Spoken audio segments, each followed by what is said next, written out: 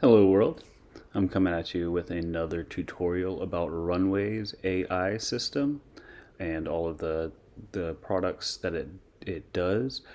I am today going to be talking about their avatar creation system. I wanted to first say this is for anybody that's familiar with Runway and already has an account set up. If you don't have an account set up, you can create a free one. If you watch my previous video about a trial run with Runway, it'll explain how to do that and everything, and just general help you get started. But once you do have that all set up and you're somewhat familiar with the layout, the UI, then we will begin here. So what I am going to focus on today is training your own generator. Basically, it's a way to make an avatar that the AI will remember, and you can use it in different prompts to try to get basically your face on the whatever you're generating. So what you do is click on train your own generator. Now, train a portrait generator, I think, is basically the same as train an animal generator. I haven't tried the animal generator. I'm not sure if I could get my dog to sit still enough to get enough photos for it, but from what I understand, it's basically the same thing as a portrait generator.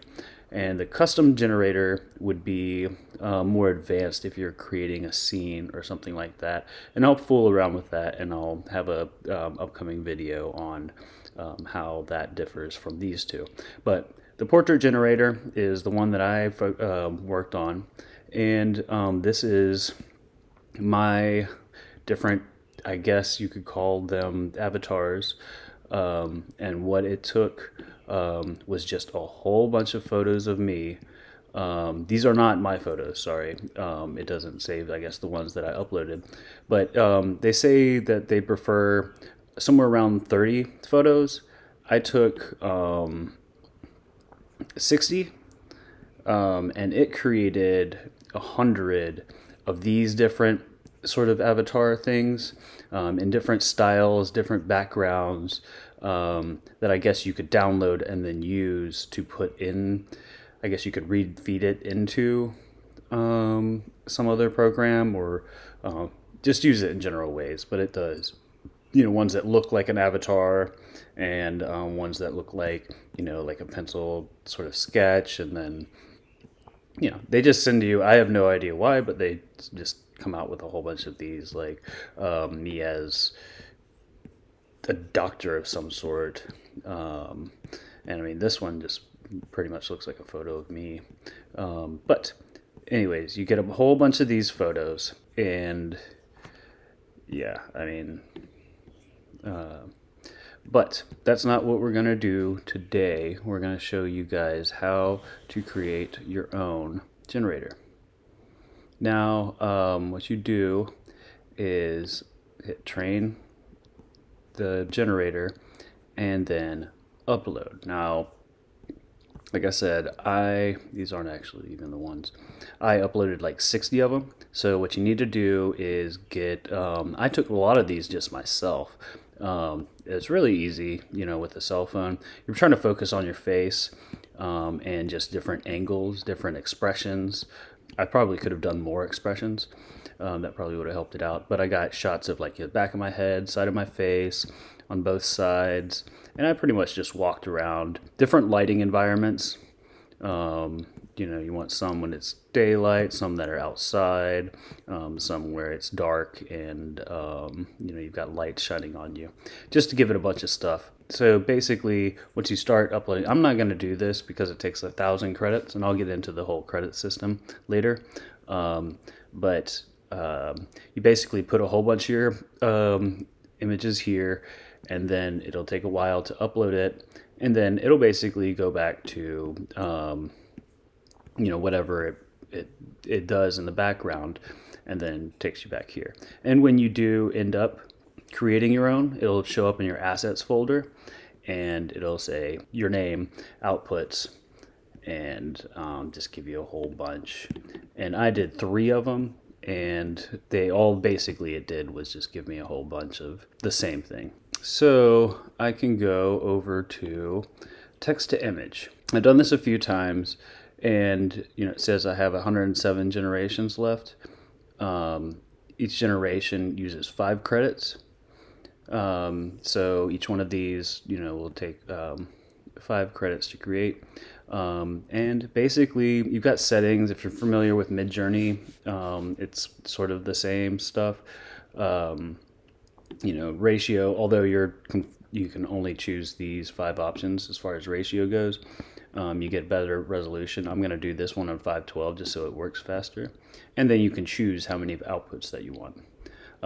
If you're curious, clicking on batch just tells them to contact them with how many you want to batch. So I don't know what's up with that, but that is not for probably you and me.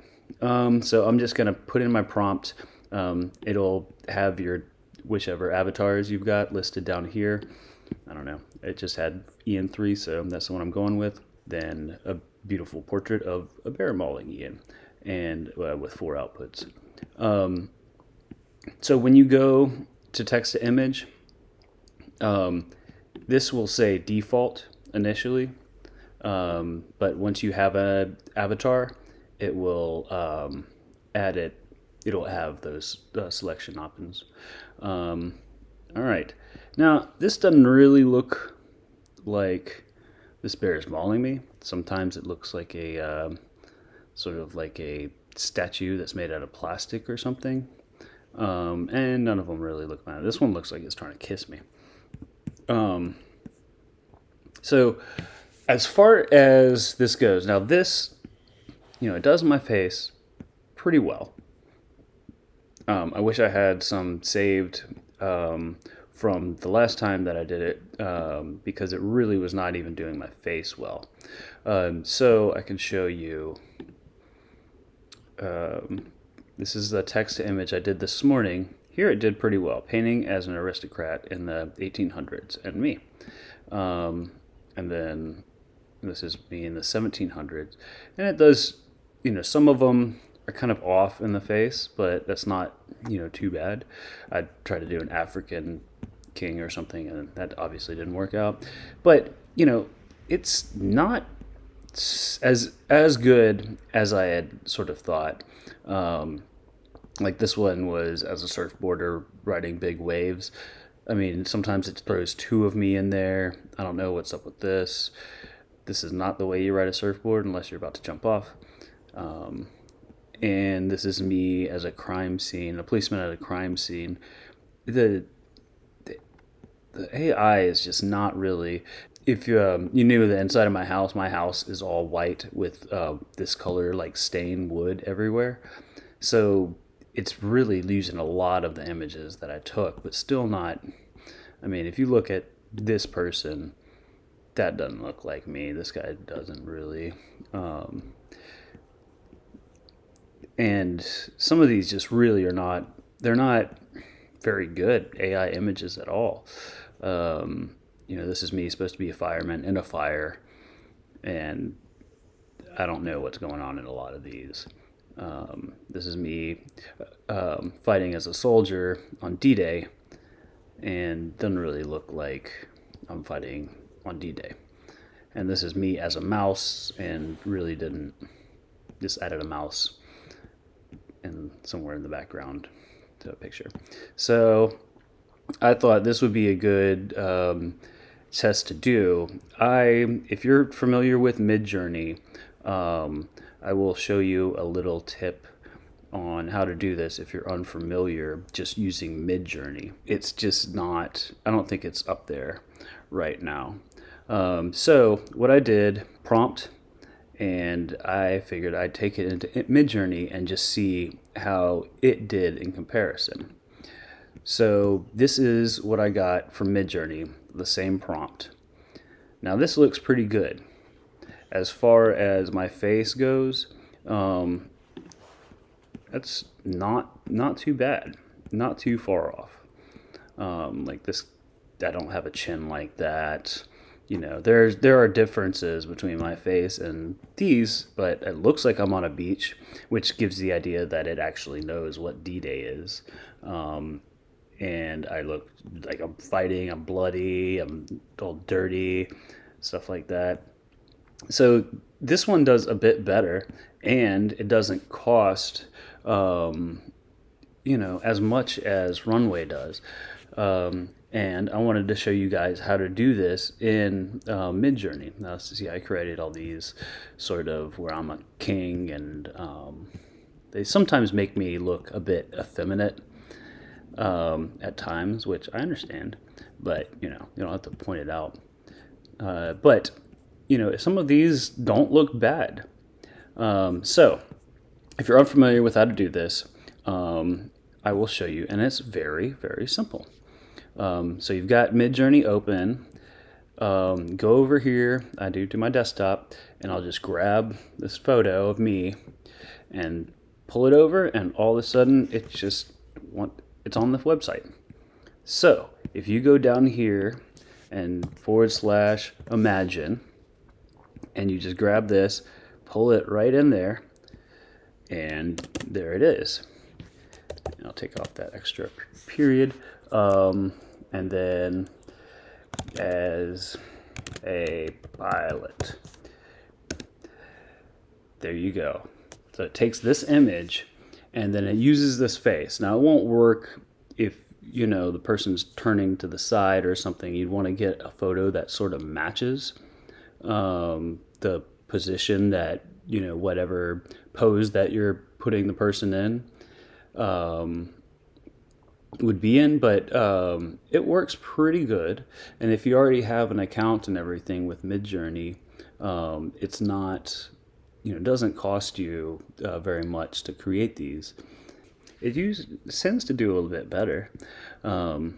Okay, so let's check out what you got.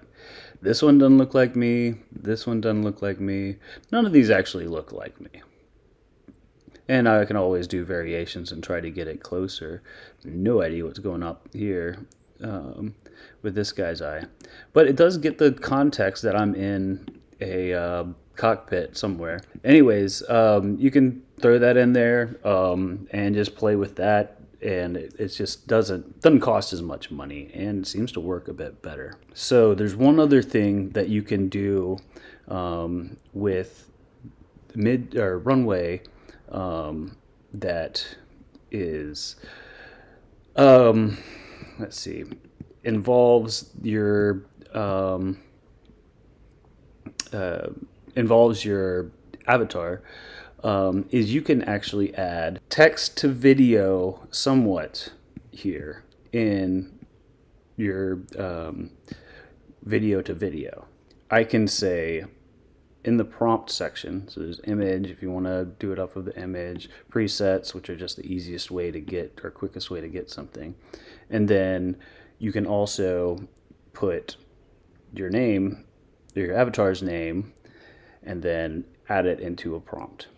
And I'm not going to do this because I'll waste 5 seconds off of my thing, and I know how it does. So basically, I took a video.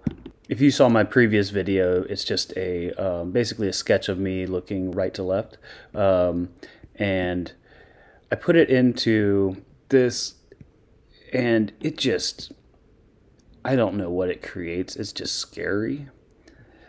This was supposed to make me be a donkey or something, but I see a tail flopping around. I really don't know.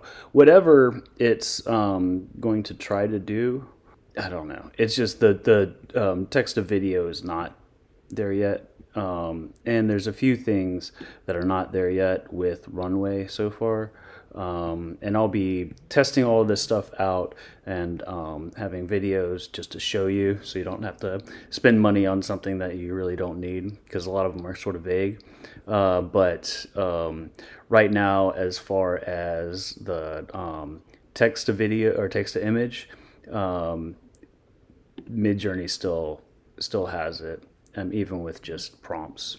regular text prompts. So I will be poking around in here, and I'll let you know if anything that I'm really blown away by. Infinite image is great. I've used that on a couple images, and it works pretty well. Similar to basically on par with DALL-E 2. The only thing that really has blown me away is the video to video, and it's just so expensive to try to work on. So I will keep at it and let you guys know. The train your own generator is cool that it gives you these images. I wish the quality could be just as good with the text to image. But that's it for now. Stay tuned. Make sure you smash that subscribe and like button, and smash those keys as you write me a comment. Thank you so much, and I will see you next time.